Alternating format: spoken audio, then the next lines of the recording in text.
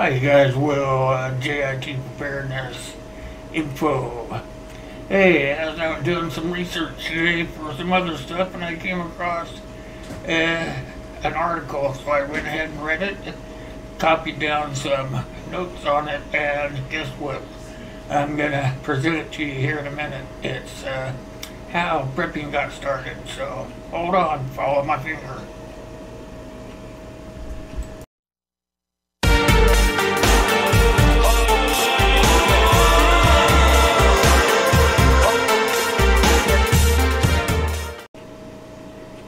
Okay, let's talk about how prepping got all put together. It was pretty easy when it started way back when. Noah was loading the critters on his boat, and he had 2x2 of everything. He was making sure that he was gonna be able to survive the big flood. So he was challenging himself and the world, of course. Then in the Middle Ages, people have been preserving food for themselves for years without any electricity or anything. You know, that's how they did it. They grew and raised their fruits and vegetables, and then their animals, they raised those as well, like chickens for eggs and milk and stuff from the cows. So they grew the food in the summertime, and then they harvested it and preserved it up for the wintertime. And then most of the meat, they did the same thing. They didn't take all the meat, but they took a big chunk of the meat, and then they would go ahead, they would slaughter it, and then they would process the rest. Then some they kept and just fed all winter long so that they could do the same thing in the next year. This went on for thousands of years, of course. Otherwise, they would have perished. And that's what we'd want to not get about. So people have been thinking ahead for centuries. Centuries. Things like chopping wood and raising the goats and milking the cows, all that stuff been going on for centuries. So throughout most of the 20th century, though, the government urged the people to prepare by challenging them, and what they did was try to get them to seek self-sustainability and anything that would take a national effort. So what they did in World War I, World War II, is they came up with a program called Victory Gardening. Victory Gardening came during the war, and what it was a way of rationing food. So what they did was garden the victory gardens. It was a way of the government getting people to be working towards preparedness, and then it was a way for them to plant their food. And you know what they found out? That they got 20 million pounds of food the first year, and then the second year what they did was, this was in 1944, they produced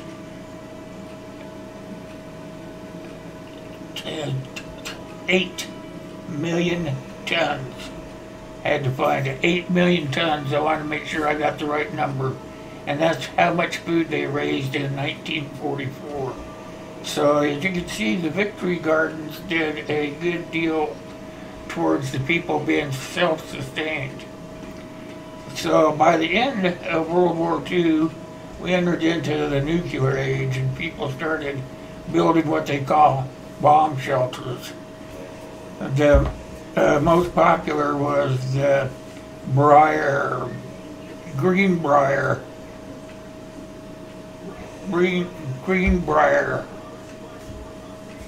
Resort. It was mainly built so that the Congress could be safe just in case of a nuclear attack. But they were finally found out by the press, and the press let everybody know where it was located at. So they had to open that up to the public, and then what they did was they started building other ones all across the United States. And then the people couldn't figure out which one was for the government officials to be put into in case of a ordeal.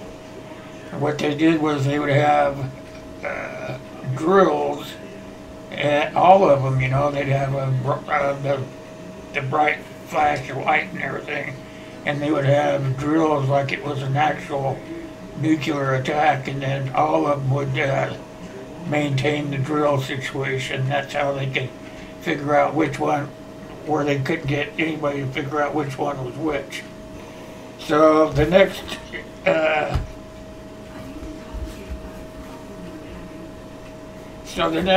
generation of preparedness, it started in the mid-70s, actually about 1976. And that's when Carl Saxon, he actually changed the word survivalism. Up until now, the word for being a prepper was survival or survivalism. So, in about 1976 is when Carl Saxon, he came up with the new phrase, instead of survivalism, it was prepper or preparedness. So then Howard Ruff, he's another writer, and he put out a book, Famine or Survival in America. And that's what laid the foundation for the rest of the word into prepper. So in the 80s, the media pinned survivalists as wrongdoers. And so preparedness people, they were tagged as wrongdoers or as crazies, racists, and anti-government people.